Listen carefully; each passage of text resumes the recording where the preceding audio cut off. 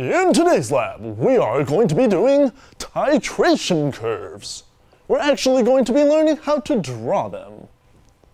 Remember from last class that a titration curve is merely the pH of your solution against the volume of your titrant that you have added, your titrant being what you are adding to the solution.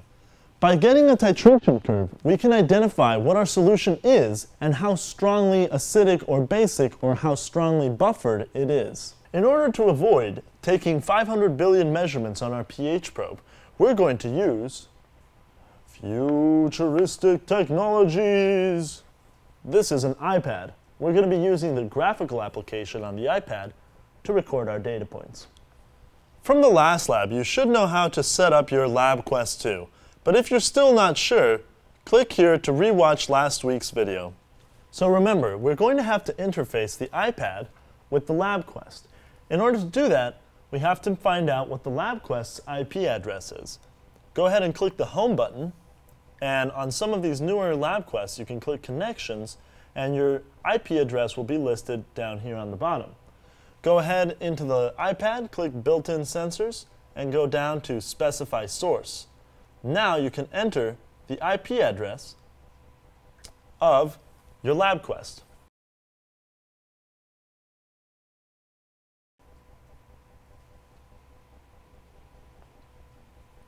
So the devices have now been linked.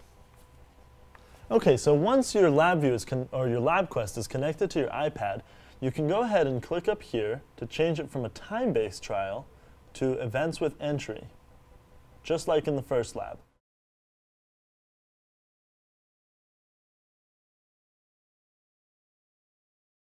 Now that we have this events with entry, we can hit the play button, and whenever you want to record an entry, just click Keep. I would name the event as the volume of titrant that has been added in milliliters. So for example, if I've added so far 4 milliliters, I would call this event number 4. We're going to start by getting 60 milliliters of sodium hydroxide, which we're going to use to rinse out our burette, because this is going to be our titrant. So to rinse out the burette, we're just going to take a little bit of this and kind of try to get it on the walls of the burette, and then go ahead and swirl the burette a little bit on its side as we pour it out. Make sure you run some out of the bottom, and then pour the rest out by rotating the burette and pouring it slowly out. Done. We'll use a funnel to get our 60 milliliters inside. You'll want to try to fill it up to the 0 milliliter mark. If you go under, you can always subtract from the final volume. For example, if you started at the 1.5 milliliter mark and went to the 15.5 milliliter mark, we just have to do 15.5 milliliters minus 1.5 milliliters equals 14 milliliters of titrant added. If you go over, you can always pour a little bit of the excess out.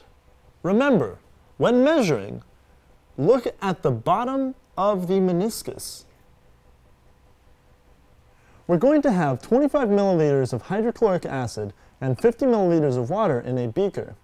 At this point, we're going to add the phenolphthalein indicator. Just 2 or 3 drops should suffice.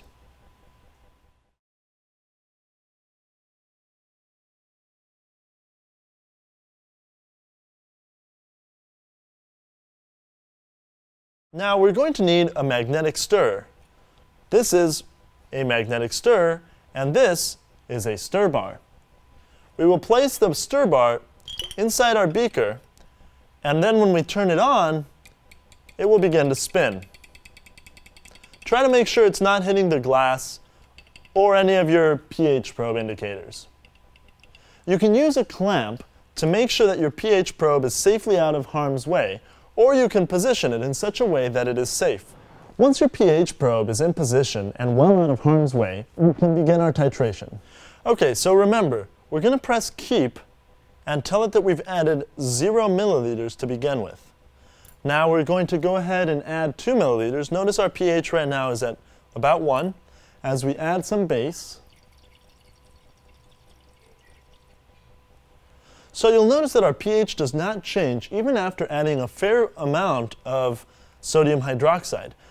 The reason for this is because we are in the buffer region for hydrochloric acid.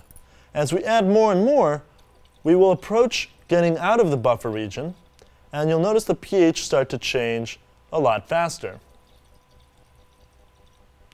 Make sure to press keep every couple of milliliters, until finally your solution will turn a very light pink color. You have not reached your equivalence point yet, so continue adding about a drop at a time, a little bit more of your titrant.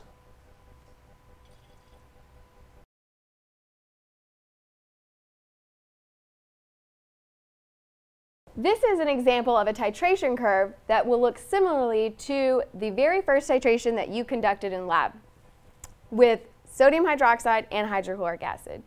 So notice how you have this buffer region and then you have a very sharp endpoint. Your next titration will be broader because it will be with a weak base.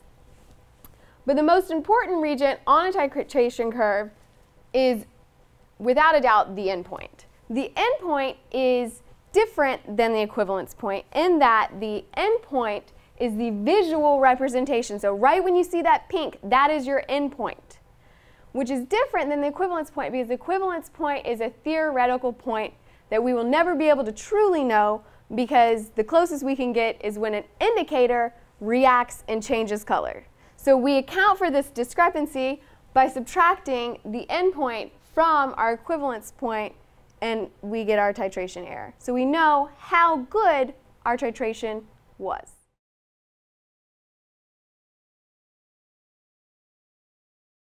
So, my buddy, Oxygen, went on a date with my friend, Potassium. The date went okay.